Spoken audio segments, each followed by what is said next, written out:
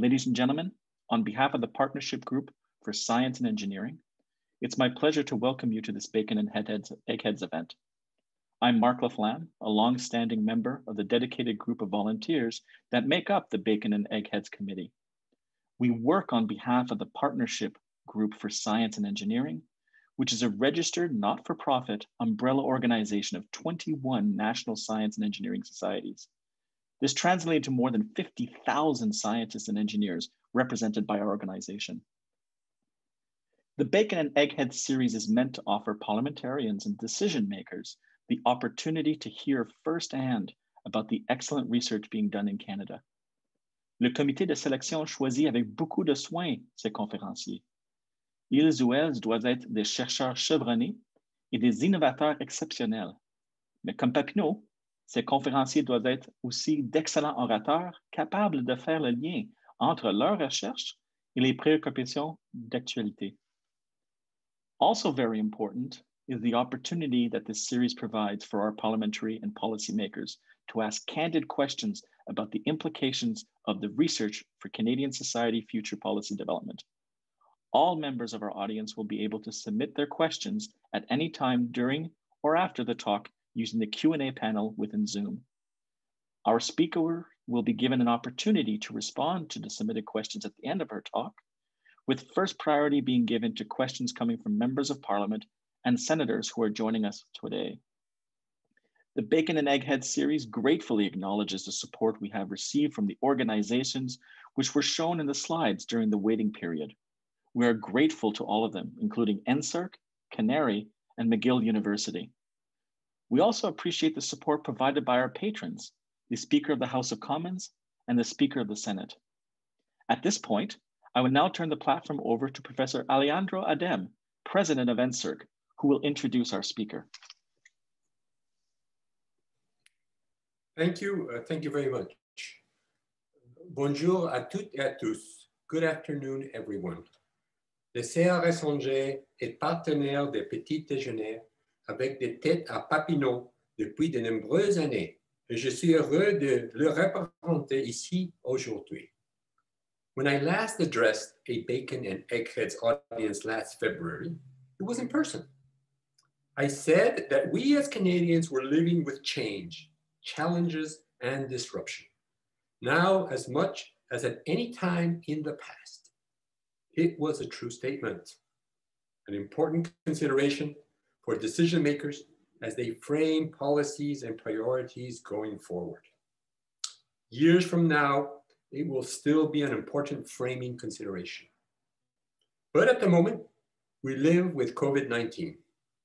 Given the unprecedented impact of the pandemic, however, the words change, challenges, and disruption seem very much to be understatements. Mis à part la COVID, la science et le génie sont clairement les principaux moteurs à long terme des grands bouleversements. Mais ils sont aussi la source des connaissances qu'il nous faut pour comprendre les changements qui surviennent, surmonter les défis que nous rencontrons et prendre des décisions fondées sur des données probantes dans l'intérêt des Canadiens et des citoyens du monde entier. Although COVID-19 is, of course, our immediate emergency, climate change is also an emergency. NSERC invests simultaneously and significantly in discovery research and market-driven innovation, linking the academic community with industry. Our budget is over $1.2 billion annually. Le fonds accordé par le CRS Angers appuie chaque année le travail de plus de 11 000 professeurs et de plus de 30 000 étudiants de niveau postsecondaire et stagiaires postdoctoraux, dont les tiers d'entre eux sont formés en milieu industriel. De plus, ces investissements ont favorisé l'établissement de 3 500 partenariats entre diverses entreprises canadiennes et le milieu postsecondaire. As well, we work with a variety of partners to tell Canadians about the power of science and engineering. These outreach efforts encourage students to consider science careers and help the broader community understand the science and technology that defines our world and our challenges. L'un des exemples de ces partenariats est la collaboration avec les partenariats en faveur des sciences et de la technologie pour la tenue des petits déjeuners avec des têtes à papillons. Cet après-midi, j'ai le grand plaisir de vous présenter Dr. Elena Bennett, titulaire de la chaire de recherche du Canada en sciences de la durabilité à l'Université de McGill. Dr. Bennett has received many awards, including an NSERC DC fellowship, and she leads NSERC ResNet, a Canada-wide network of interdisciplinary scholars working to improve environmental decision-making. I note that she got her PhD at the University of Wisconsin in Madison, where in fact I was a faculty member for around 20 years. And I learned about the work of Aldo Leopold. One of my favorite books is the Sand County Almanac, one of the first works that became very popular, talking about preservation of the ecosystem. I expect her talk, looking at how we can build a better future after the pandemic, will frame well the changes, challenges, and disruption we will face, and how we should best respond. Please join me in welcoming Dr. Elena Bennett. Merci.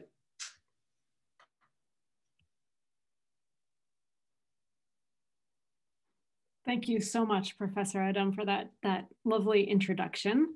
I'm just going to get my screen shared here.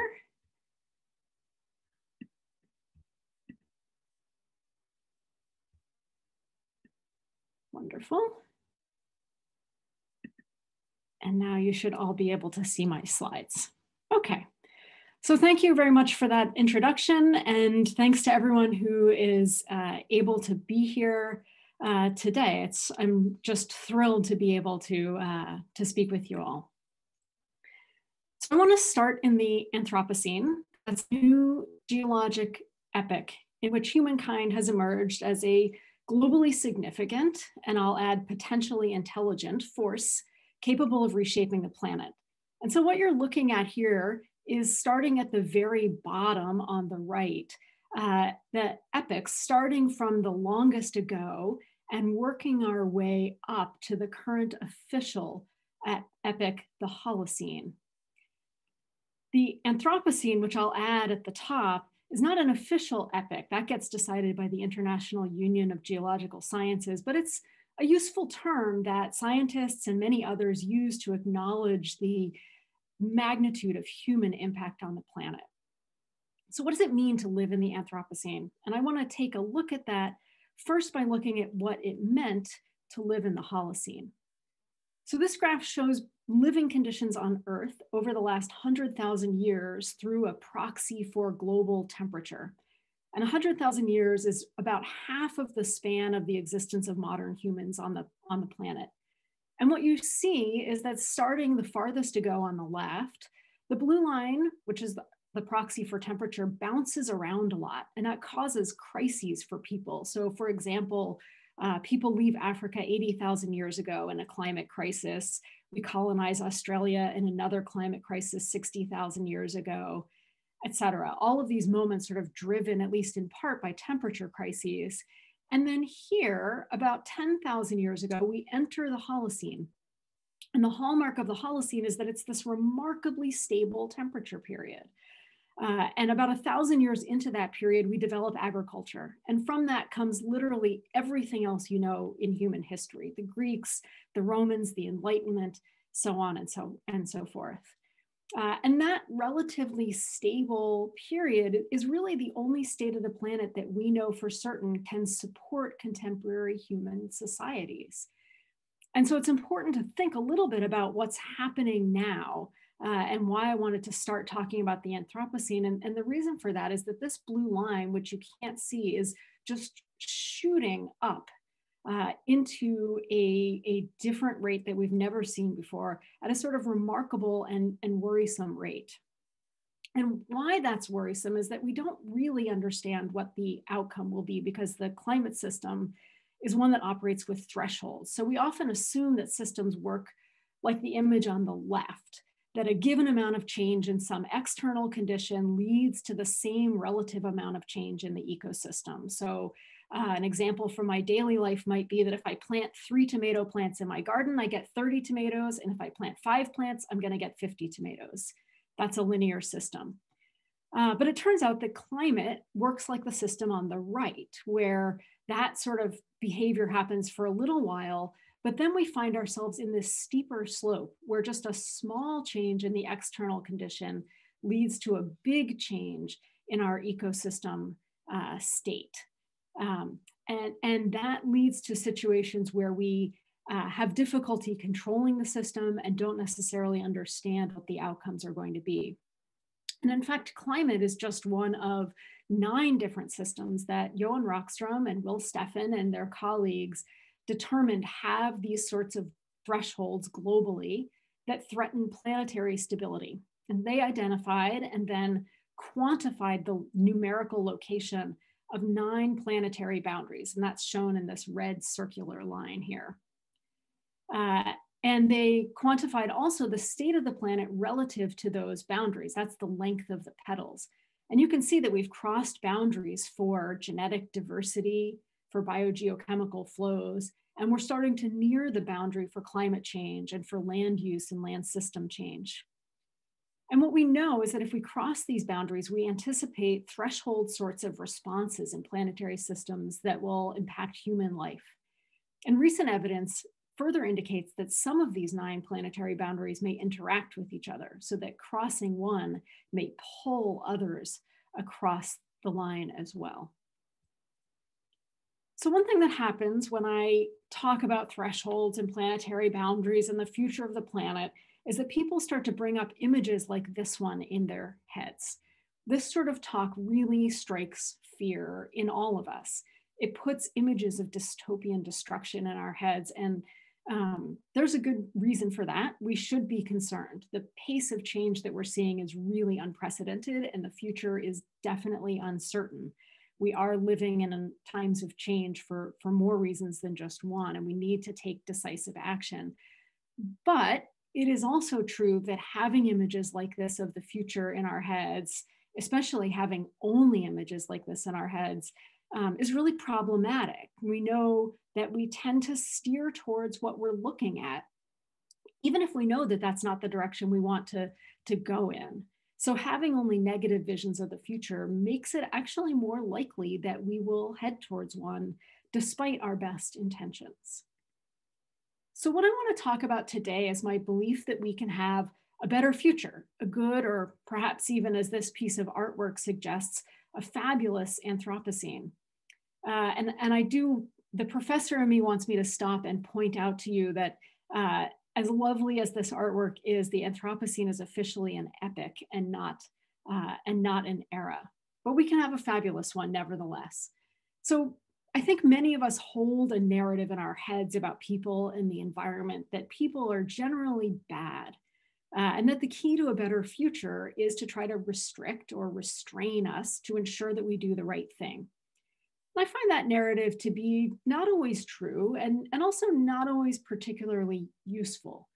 And I want to propose that achieving the world that we want to live in, this fabulous Anthropocene epic, requires that we find a different sort of narrative about our role on the planet, a role in which we're stewards, much as was laid out in the Aldo Leopold book that Professor Adem mentioned in his introduction, a role in which people can be and even are a force for good. So let's talk about how we make that sort of evolution to a better future. So I have 2 main messages for my talk today. And the first one is just simply a better world, a good Anthropocene, is indeed possible for us to get to. And the second is that there's 3 things that I think we need to do to get ourselves there. The first one that I'll talk about is that we need better visions of what good Anthropocenes could look like. Everyone's vision of that is going to be a little bit different, and that's okay. The second is that we need to recognize, amplify, and multiply all the small efforts that people all around us are already doing to try to make their world better.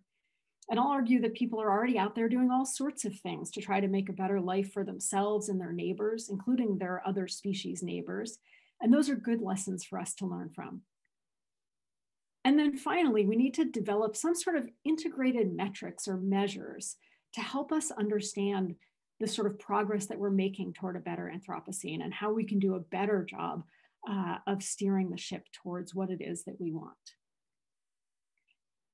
So my first thing that I was suggesting we need to do is develop better visions. So why do I start with visions and narratives? Well, it turns out that stories and narratives are extremely powerful. They explain our reality, but they also really create it before our very eyes. And the other reality is there's a lot of scientific work that explores the problems that people are creating. And it isn't that that isn't important or that there aren't new things to be learned by studying the problems even more closely. But I would argue that we need to spend more time and attention on solutions and stories about those solutions. And scientists have a particular form of storytelling that we use called scenario building. And scenarios are just stories about the future. We usually tell them in sets because it's useful actually to compare several different storylines. And those stories have some sort of logical plot and narrative that govern the manner in which events unfold. And they can be qualitative stories, they can be quantitative stories, or they can be both. We can have a qualitative story and add some models to that. They were first used by the military, then picked up by businesses and industry, and then finally in the last few decades by global environmental assessments who've made good use of these sorts of scenario development techniques. But so far, a lot of our efforts in the global scientific community, especially the ones that where we're thinking about positive futures, we have these visions that are sort of poorly articulated. They're a little bit utopian. They're a little bit fantasy. And they tend to, I think, overestimate the power of mainstream or conventional strategies to create the kind of real or maybe a little bit more radical change that we need. So for example, I was involved about 20 years ago in building these scenarios from the Millennium Ecosystem Assessment. And we wanted to show the difference between a world in which people work together to solve environmental problems and a world in which people didn't. They built walls to keep poor away from rich. And that's fine, but it's not particularly insightful. It puts all of our hope for the future on one single modification working together to bring about planetary scale change. And in fact, we find that nearly all the scenarios that the global community has developed feature the same drivers of change. Things like how people interact with each other, how we feel about the environment and development, the role of technology, what happens with population. And it isn't that those aren't important, but that they're very well explored. And because they follow the same handful of ideas about how the future will unfold and the key drivers, these scenarios tend to lack the sorts of rich detail, the surprises, the transformations that actually are the hallmark of how history has actually unfolded. And they miss the really radical changes that happen. So when I think about developing scenarios for the future, I think that a future world is likely to be radically different. And it's really hard to think about a radically different world, one where our values, our cultures, even power and gender relations that influence social norms and behavior are changing. I use the example that it's roughly like standing in the Middle Ages and trying to look forward and explain the world of today and know what things are going to stick around and what things aren't. You can imagine that our effort is like standing in the world of today and trying to picture some sort of radically different future. And that's obviously appealing, but it's also really very difficult to do. So what we have been working on and what I propose that we can do is that we can start with things that people are already doing. It turns out that when we look around, that as people become aware of threats to society and nature, that many people are increasingly engaging in strategies to create a more just, a more prosperous, and a more ecologically diverse world. In other words, they're trying to create a good Anthropocene. And we have this emergence of innovative ways of living, of new ways of thinking, different means to connect people and nature, and they're already around us today. And we call these seeds of good Anthropocenes. They're seeds because they're not widespread, they're not well known. They can be social, they can be technological or economic. They can be organizations or movements or new ways of acting that just appear to be contributing to the creation of a future that is more just, prosperous, and sustainable. And we call them seeds because they're like seeds that might grow into a better future. And they help to direct us when otherwise we might tend to overanalyze and think about why things aren't working. They direct our attention towards what is working. So let me tell you about two of those, just to give you a little better sense of what I mean when I say a seed of a good Anthropocene. So this is one example from far away. This is the Health and Harmony Project, and they work in Indonesian Borneo to address human health and deforestation by partnering with local communities to provide low-cost healthcare in exchange for commitments to reduce deforestation. And what they've seen since 2007, when they started working, is an 88% reduction in illegal logging households. They've seen a stabilization and even now a regrowth in forest, with about 20,000 hectares growing back, habitat for about 2,500 endangered orangutans protected, and improved healthcare access. Every measure of healthcare that they assess has improved, including a pretty stunning 90% decrease in the mortality rate for kids under the age of 5. And they've done that basically by reconnecting forests to human health. And they figured out this connection by listening to people. The leader spent about a year just trying to understand what the problem was before she realized that people weren't logging to make a lot of extra money or get rich. They were doing it because their mom was sick and they needed a little bit of money for healthcare. And that's how she came up with this idea of connecting those two. And of course, there's many examples from right here at home in Canada. So one that's just down the street from me that I particularly am fond of is Saint-Tropez-Roulant. So as with the Health and Harmony example, this is also about cycles and reconnecting systems. In this case, the very name Roulant means rolling, which gives us the idea of a cycle. So this is an organization that connects, and it connects people to rooftop gardens, to urban pollinators, to food, and of course, to each other. It has 3 branches: a Meals on Wheels program, a farm and garden program, and a set of collectives that address sustainability issues and interests around Montreal. And this is a seed that's been around for a while, but I think if we look around now, at least for me, as I look around during this pandemic, I see many Canadians trying to do new things to build a better future for themselves and their neighbors. So the Seeds of Good Anthropocene project has used an international participatory process to identify over 500 different seeds of good Anthropocenes from around the world. And we're studying those. We're studying them to try to understand how and why they occur. We have a database about them with all the information we need to know to understand how they're established, how they grow and spread and inspire change elsewhere. And we're using them to develop a new method to tell novel scenarios about better futures. So first, let me talk a little bit about what we're learning about the seeds. So the first thing that we're focused on is how they create greater change, how they create potential for transformation, even though they're at the current moment small.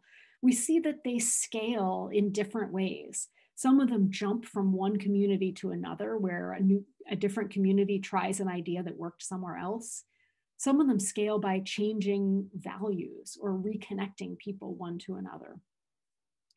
And from studying these, we've been able to develop a theory about how change happens. It starts down here with these isolated experiments. And as those happen, they fuel the articulation of new stories and narratives, which in turn creates more experiments and more seeds. And as that happens, people's lived experiences and their narratives start changing. And that brings us into this period of transition, where if we're lucky and get a window of opportunity, then we have the potential to create a new regime where these become the norm. In addition to studying how the seeds can lead to transformation, we're also using the seeds in a novel scenario development process that mixes these future wheels that you see here, where we imagine all the positive impacts of different seeds and use that to try to imagine a positive future. So we start here in the center with a seed, and we imagine the first order impacts of those seeds, then the second order impacts, and so on, until we have really a vision of what a better or different future looks like. And then once we have a vision of our better future, we use this 3 horizons framework to try to imagine a pathway by which we get to that future. So this pathway has 3 different parts to it. It has a first horizon. That's things that are common now that we need to let go of to get to our new future. Maybe things that we don't want to have anymore or that are standing in the way of getting to a better future. We have the third horizon here. That's the seeds. That's the pockets of the future that exist now as potential futures that we want to have grow and into a future that's dominated by those seeds and by the way that those seeds work.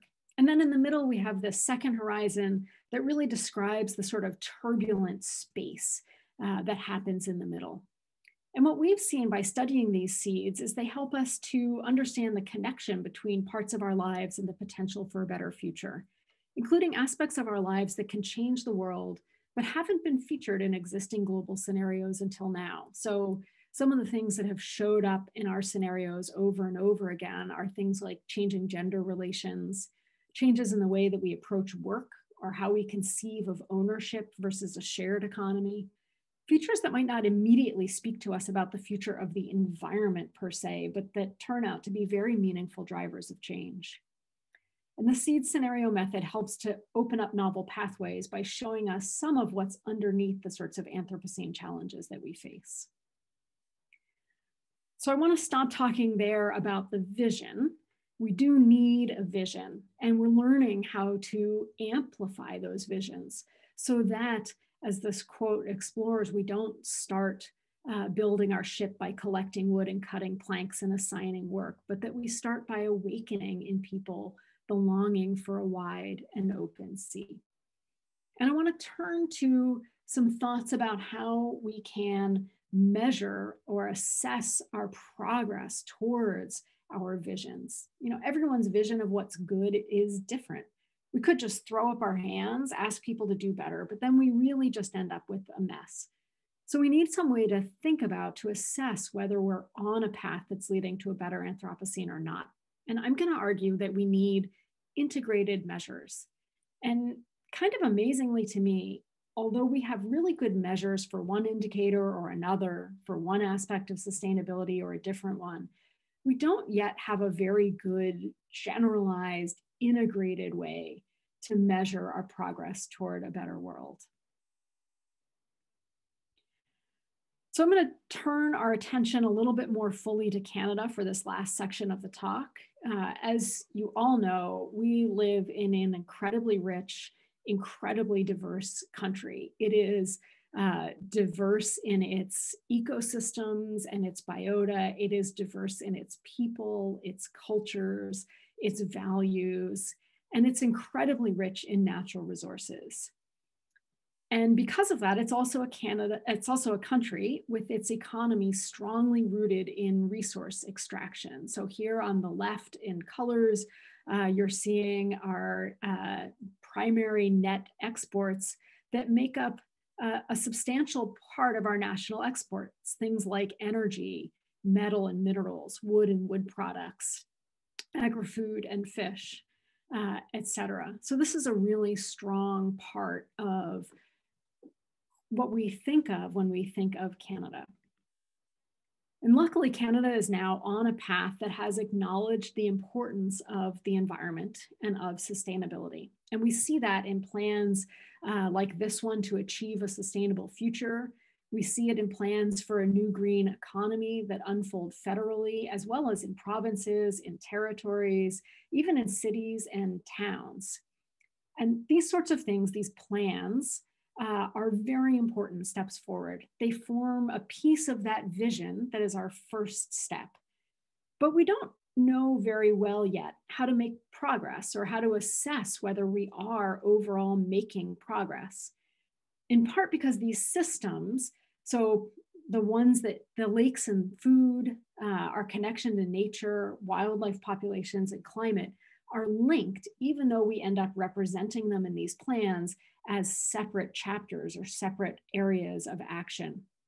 And that linkage demands a new kind of science, a science where scientists are working in partnership with institutions that make decisions about ecosystem management and that are undertaking research that integrates across services, across sectors, and across scales. So let me dig in a little bit more into why we need integrated measures. So let's say we're trying to assess the state of this landscape. Well, we could measure the amount of food, canola or barley or whatever that's produced, and that would be a pretty good measure of the value or importance of this agricultural landscape. But it might be deceptive if we don't account for changes in farming practices. So things like new technologies or new fertilizers that might increase production, but they might be doing that in a non-sustainable way. So we might also be deceiving ourselves if we aren't measuring the subsequent losses in soil quality or water quality problems that might be associated with farming practices. So that's one reason why we need integrated measures, because the things that we get from these landscapes interact. And another reason is that places interact. So we're talking about progress for one global progress or one national progress, but that's made up of what's happening in different regions.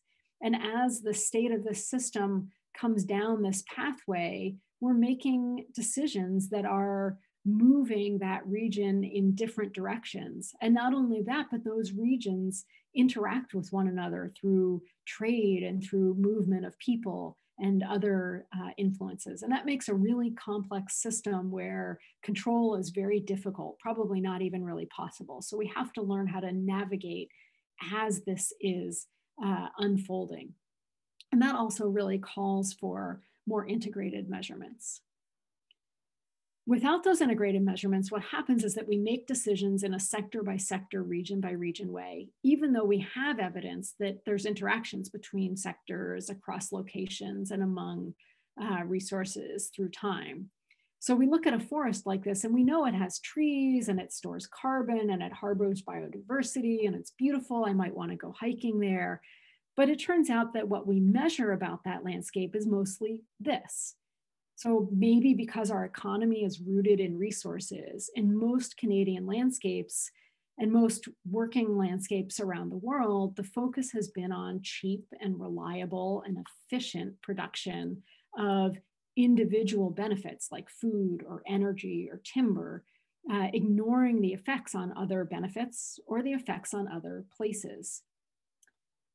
And that leaves us in a situation where we're making really critically important decisions about the future of Canada and the future of Canadian resources in an isolated and piecemeal fashion, with a pretty limited picture of the ecological, the economic, and the social risks that are associated with those decisions. So scientists have come up with one possible integrated measurement, and that's called ecosystem services, or sometimes nature's contributions to people. And I think it offers a great way to start thinking about this. And what that does is it tells us that when we look at this landscape, we could measure the food, we can measure the soy that's being produced, but we could also measure the wood or the maple syrup that someone might be tapping in those trees. Or we could look at pest regulation and water quality regulation and the climate regulation that happens from the carbon storage that's happening in those woodlots. Or we can think about deer hunting, aesthetic beauty, and nature appreciation. So what ecosystem services do is emphasize, push us to consider all of the things that are important to us in these landscapes. And we typically measure them by looking at these petal diagrams like this, where the length of the petal tells us something about the amount of services that are provided.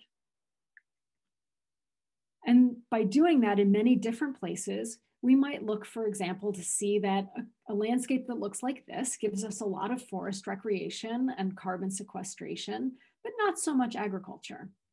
Or that a different landscape gives us a lot of crop production and soil phosphorus retention and soil organic matter, but not so much forest recreation. Or that yet a different landscape gives us some mix. And what if we knew that certain actions could elongate petals without shortening other petals at the same time? So my new project, my new network across Canada, which is called NSERC ResNet that was mentioned before, we're working to try to measure these ecosystem services in a series of different landscapes across Quebec to try to understand how these ecosystem services interact and how they're changing over time. And we're pulling all of those together across those landscapes by comparing what's happening in those landscapes. And we're just getting started. We just got to the end of our first year, a year marked mostly by COVID-related stoppages in our ability to get out and do fieldwork. But we're really excited about the potential for where this is going. And in particular, what we're trying to build towards is an observatory network for Canada of ecosystem services. So in other words, to build that sort of integrated measure that we think we could help use to assess our progress towards a better future across the whole country. So let me just come back to the main messages for a minute before I finish up. So first, just a reminder, a better world is possible and we can make it come about. And there's three things that we need to do to build that better future. We talked about developing better visions so we know what we're aiming for. We talked about learning how to recognize, amplify, and multiply small efforts towards transformation to a better future. And we talked about the need to develop integrated metrics to measure progress toward a better Anthropocene. So I think no talk right now is complete without mentioning the pandemic, and it is a real hit. It's causing significant distress for many people and many places across the country. But I think we're starting to see, especially now as we start to see the light at the end of the tunnel of a long retreat, that it's an opportunity to rebuild. And there's many ways to go forward with that rebuilding. We can build back better, but we need visions of what that better looks like. What things do we want to build back? What things do we not particularly want to build back? And for that, we need visions of a thriving Canada. And so I would just encourage you, as I finish up, to think about what your vision is of a thriving country. Do you think about agriculture or cities, towns, marine systems, Canada's Arctic, its parks and urban areas? So I'll stop there with this encouragement to, I hope you spend some time thinking a little bit about what your vision of a better Canada is and how we can bring it about. Thank you, Jérôme. I'd like to invite the Honorable Carol Hughes, Assistant Deputy Speaker and Deputy Chair of the Committee of the Whole, to offer our thanks to Dr. Bennett.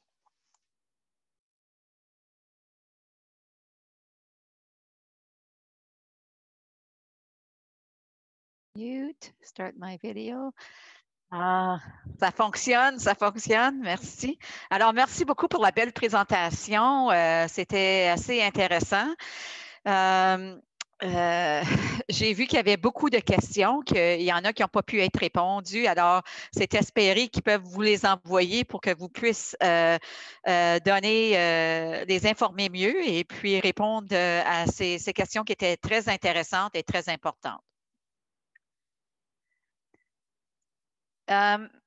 So first of all, I also I didn't want to throw a question in there. I could see there were so many of them, but I just want to say that, you know, your topic today kind of aligns with, well, really aligns as well with the Health Research Caucus, who had a Zoom meeting this week as well. And it was a reception to inform parliamentarians about environmental health and climate change in Canada and how they're intricately linked. And you did a fabulous job in adding that piece to it as well. I couldn't go to all of the Zoom rooms but that they had, but obviously I can think of Dr. Villeneuve, who talked about respiratory health benefits of urban greenness and how that actually impacts on people's well-being, where people have been sleeping more, their mental health has improved quite a bit, and the work that's being done right now in Ottawa,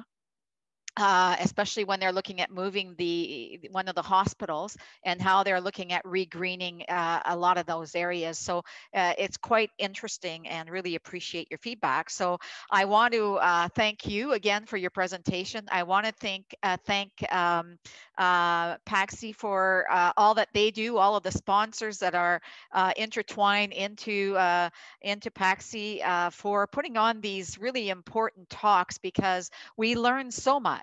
And hopefully some of those will help define the policy changes that are required, or the direction and planning that is being done right now, especially as you've indicated, we're looking at COVID, and everything is really intricately linked. So and amazingly, they're talking about vaccines in the House today as well. So I just want to again thank everybody for your participation, and I'll end there. So merci beaucoup.